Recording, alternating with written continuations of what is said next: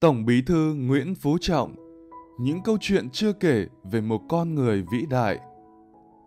Xin chào các bạn, đã lâu rồi đất nước mới có nhà lãnh đạo được nhân dân tin yêu như Tổng Bí thư Nguyễn Phú Trọng. Ông đã sống một cuộc đời thật cao quý, phụng sự Tổ quốc đến những ngày cuối cùng trong đời, kể cả khi đang trên giường bệnh. Trái tim vĩ đại ấy còn đập phút nào, phút ấy đều dành cho nhân dân, cho đất nước. Tổng Bí thư đã rời xa nhân dân Việt Nam trong những ngày mưa lạnh, những ngày đời tuôn nước mắt, trời tuôn mưa, khiến bao con tim đớn đau vì tình yêu dành cho ông. Trong không khí vô cùng tiếc thương người đồng chí tận tụy, người lãnh đạo của nhân dân, Biến Động Thời Bình xin gửi đến các bạn những câu chuyện chưa kể về ông, Tổng Bí thư Nguyễn Phú Trọng. Trước khi vào video, xin các bạn cùng nhau dành một phút mặc niệm cho Tổng Bí thư Nguyễn Phú Trọng.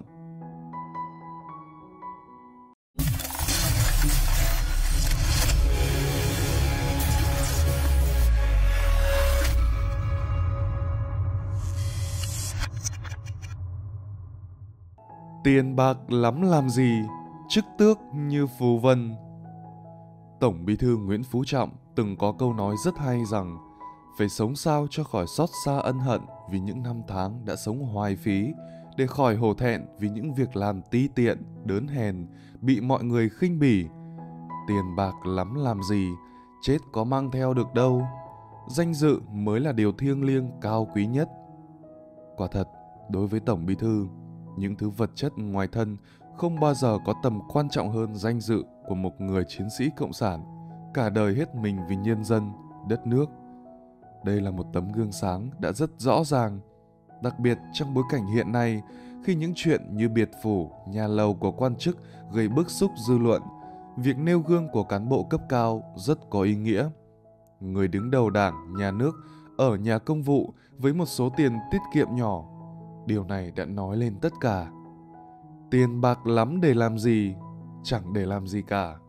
Nếu các bạn còn chưa quên, trong buổi lễ tuyên thệ nhậm chức Chủ tịch nước hồi tháng 10 năm 2018, bác Trọng của chúng ta đã mặc một bộ vest nhìn cũ màu.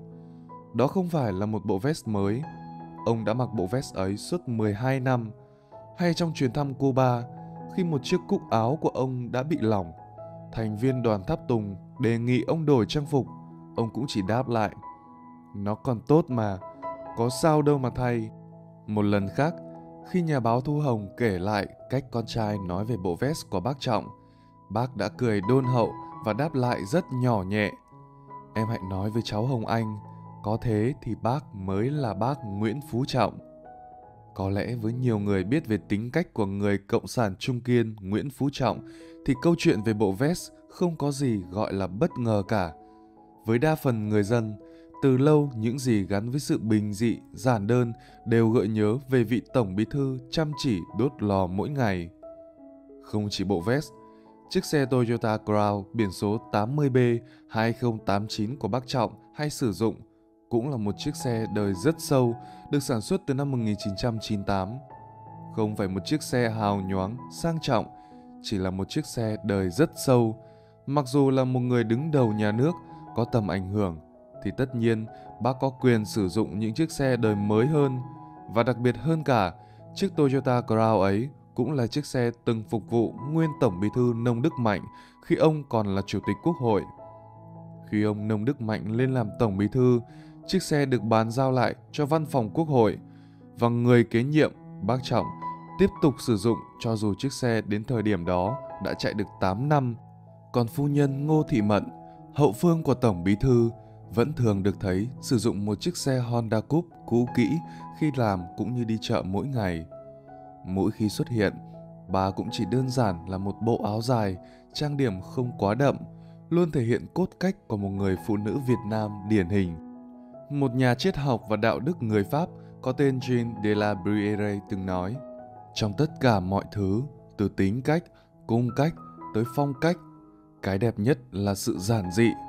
Sự giản dị ấy từ nay sẽ trở thành những truyền thuyết dân gian." Cụ Tổng quả thật có cái sự giản dị trong tất cả mọi thứ. Ông ở nhà công, mặc áo sờn, phòng làm việc đơn sơ và đi xe cũ. Ông đi thăm trường cũ bằng cách đi nhờ xe bạn. Ông gặp lại thầy cô với tư cách một cựu học sinh, một bạn học khi nói: "Tôi đến đây mãi mãi là bạn học của các bạn, chức tước với tôi như phù vân." Dám hỏi có nguyên thủ quốc gia nào lại gần gũi như thế. Thật là một điều hiếm thấy trong cuộc đời. Có lẽ người làm được điều ấy ngoài bác Trọng là bác Hồ kính yêu. Một người gần gũi, dí dỏm. Ông Nguyễn Đức Hà, người từng có nhiệm kỳ làm việc trong tổ giúp việc Bộ Chính trị, từng kể lại những lần gặp Tổng Bí thư Nguyễn Phú Trọng trong không khí rất gần gũi, chân thành và không có khoảng cách giữa người lãnh đạo và cán bộ. Khi tôi vừa đến cửa, Tổng Bí thư đã đứng dậy ra đón, bắt tay tôi thân tình và hỏi han rất gần gũi. Sau một tiếng làm việc, tôi đứng dậy bắt tay Tổng Bí thư xin phép ra về. Nhưng rất bất ngờ khi Tổng Bí thư vội đi theo, tiễn tôi ra đến hành lang, rồi nhìn tôi xuống cầu thang, sau đó mới quay về phòng. Ông Hà kể, chỉ bằng những hành động đơn giản như vậy, song theo ông Hà cho thấy rõ nhân cách lớn của Tổng Bí thư Nguyễn Phú Trọng, được ẩn sâu bên trong hình ảnh một người lãnh đạo bình dị và gần gũi. Nhà báo Thu Hồng, nguyên phóng viên Đài Phát thanh Truyền hình Hà Nội, từng có nhiều dịp tiếp xúc với bác Trọng, cũng giữ cho mình rất nhiều câu chuyện về người Tổng Bí thư gần gũi và dí dỏm này. Đó là lần ông gặp anh Lê Hồng Anh, con trai của nhà báo Thu Hồng. Trước đó khi biết tên của anh, bác Trọng đã hỏi nhà báo rằng: "Cháu nó tên là Hồng Anh à?" Nhà báo sau đó cũng xác nhận lại tên của con trai mình là Lê Hồng Anh. Một lúc sau, khi nhà báo gặp con trai, bác Trọng cũng tiến ra vẫy tay chào rồi nói: "Chào Đại tướng Bộ Công an Lê Hồng Anh", khiến anh con trai còn đang giận dỗi mẹ phải nở nụ cười tươi trở lại và đáp: "Cháu chào bác ạ." Và còn rất nhiều câu chuyện khác nữa về vị Tổng Bí thư của nhân dân này. Khi Tổng Bí thư Nguyễn Phú Trọng còn là phó tổng biên tập của tạp chí Cộng sản, ông đã dành ra 2 năm làm giảng viên thỉnh giảng tại Đại học Tổng hợp Hà Nội từ năm 1990 đến năm 1991. Khi được bạn đến nhà mời về giảng dạy, ông đã không hề ngần ngại mà đáp: "Được trở về phục vụ khoa thì còn gì bằng nữa, anh sẵn sàng." Cứ mỗi lần đi dạy như thế, ông cụ lại bảo người bạn đã mời mình đi dạy học đến nhà ăn cơm do phu nhân nấu, rồi nhờ bạn đèo mình từ nhà đến trường, đều đặn mỗi tuần 2 buổi, mỗi buổi 3 tiết, nhất quyết không dùng xe công, dù khi đó ông đã được cơ quan cấp xe cho. Và cũng chẳng biết ông cụ có lấy tiền đi dạy hay không nữa, mà chắc là không. Ngày ấy tiền đi dạy thì phải cuối năm học mới được tính, thậm chí sang năm tiếp theo mới nhận được tiền, đôi khi còn bị chậm lương. Sau này, khi đã ở cương vị Chủ tịch Quốc hội, bác Trọng vẫn giữ phong cách nhờ bạn đèo ấy. Đi dự hội lớp hồi đại học, không khi nào ông đi ô tô, ông nhờ xe do các bảo vệ chở đi, chứ không phải bắt xe ngẫu nhiên ở ngoài đường, và cũng không sử dụng xe công cho những dịp riêng tư như thế. Các bạn thân mến, ở con người ấy, sự thông tuệ, trí tuệ nổi trội và phong cách làm việc khoa học, bài bản, làm quyết liệt đều là những phẩm chất sau này chúng ta không thể không nhắc đến ông vào những thời khắc lịch sử rất đặc biệt. Rõ ràng là đất nước vẫn đang rất cần có những nhà lãnh đạo có tài và có đức như ông. Rồi đây, chúng ta sẽ không thể không nhắc tới cuộc đời gương mẫu và sự nghiệp chính trị của ông. Một cuộc đời như Tổng Bí thư Nguyễn Phú Trọng quả là một nét đẹp khiến chúng ta rất mực trân trọng.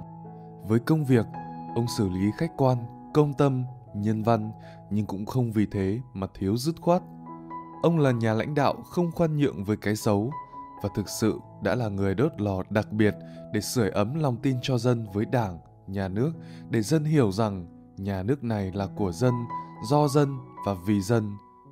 Cuộc đời ông đã từ một sinh viên khoa văn học trở thành một nhà báo, một tổng biên tập, và cuối cùng là một người đàn ông quyền lực nhưng giản dị là như thế. Tuy nhiên, chứa đựng trong sự giản dị ấy là những điều tinh tế mà không phải ai cũng nhận ra được. Như trong chuyến thăm của Tổng thống Putin, đích thân bác Trọng đã chọn món quà vô cùng ý nghĩa là tượng điêu khắc gỗ của nghệ nhân điêu khắc ánh sáng Bùi Văn Tự. Điều đặc biệt của bức tượng này là khi xoay nó lại theo những góc chiếu ánh sáng khác nhau, sẽ cho ra hình ảnh của ông Putin từ thời trẻ với nhiều hoài bão, cho đến khi trở thành nguyên thủ, nhà lãnh đạo kỳ cựu của nước Nga.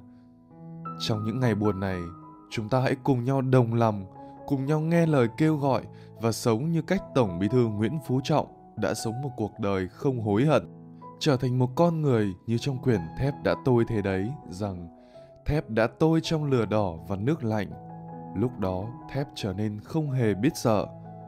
Bộ Chính trị kêu gọi toàn Đảng, toàn dân và toàn quân tin tưởng tuyệt đối vào sự lãnh đạo của Đảng, quản lý của nhà nước, tăng cường đoàn kết, thống nhất, chung sức đồng lòng, tiếp tục phát huy những kết quả, thành tựu quan trọng, toàn diện mà đất nước đã đạt được, nỗ lực phấn đấu vượt qua mọi khó khăn, thách thức, hoàn thành tốt các mục tiêu Đại hội Đảng Toàn quốc lần thứ 13 đã đề ra, giữ vững ổn định chính trị, bảo vệ vững chắc độc lập, chủ quyền, toàn vẹn lãnh thổ và an ninh quốc gia, trật tự, an toàn xã hội, đẩy mạnh phát triển kinh tế xã hội, chăm lo tốt đời sống tinh thần, vật chất cho nhân dân.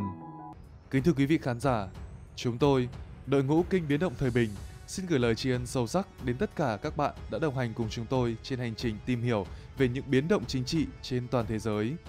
Mục tiêu của chúng tôi là mang lại những thông tin khách quan, trung thực về chiến sự thế giới, đồng thời truyền tải thông điệp nhân văn, kêu gọi hòa bình và tình yêu thương giữa con người với con người. Tôn chỉ và tiêu chí hoạt động. Tinh thần nhân đạo. Chúng tôi luôn đặt tinh thần nhân đạo lên hàng đầu, kêu gọi hòa bình, buông vũ khí và bài trừ chiến tranh. Mọi nội dung đều nhằm mục đích thúc đẩy sự hiểu biết và tình yêu thương giữa các dân tộc. Trung lập và khách quan. Chúng tôi cam kết không định hướng dư luận, không tuyên truyền bất kỳ tư tưởng chính trị nào và không kích động bạo lực. Kênh luôn giữ vững lập trường trung lập, không đứng về bất kỳ phe phái nào. Bảo vệ chính nghĩa. Chúng tôi luôn tôn trọng và bảo vệ các giá trị nhân quyền, quyền tự do và chính nghĩa. Chúng tôi tin rằng chỉ có hòa bình và sự hiểu biết mới có thể mang lại hạnh phúc và an lành cho nhân loại. Miễn trừ trách nhiệm. Nội dung trên kênh Biến Động Thời Bình chỉ mang tính chất tham khảo và không thể hiện lập trường chính thức của chúng tôi. Chúng tôi không chịu trách nhiệm về bất kỳ hậu quả nào phát sinh từ việc sử dụng hoặc diễn giải các thông tin từ kênh. Chúng tôi hy vọng rằng thông qua những thông tin mà kênh Biến Động Thời Bình mang lại, quý vị sẽ có cái nhìn sâu sắc hơn về thế giới và từ đó chúng ta cùng nhau lan tỏa thông điệp hòa bình, yêu thương và đoàn kết. Chúng tôi tin rằng mỗi một người trong chúng ta bằng sự hiểu biết và tình yêu thương đều có thể góp phần xây dựng một thế giới hòa bình và nhân ái. Trân trọng cảm ơn quý vị đã theo dõi và ủng hộ kênh Biến Động Thời Bình. Sự ủng hộ và góp ý của quý vị là nguồn động lực lớn lao để chúng tôi không ngừng hoàn thiện và phát triển mỗi ngày. Chân thành cảm ơn đội ngũ kênh Biến Động Thời Bình. Nếu cảm thấy yêu thích nội dung này, quý vị đừng quên để lại một like video và ấn đăng ký kênh Biến Động Thời Bình để không bỏ lỡ những nội dung mới nhất từ chúng tôi nhé. Xin kính chào tạm biệt và hẹn gặp lại.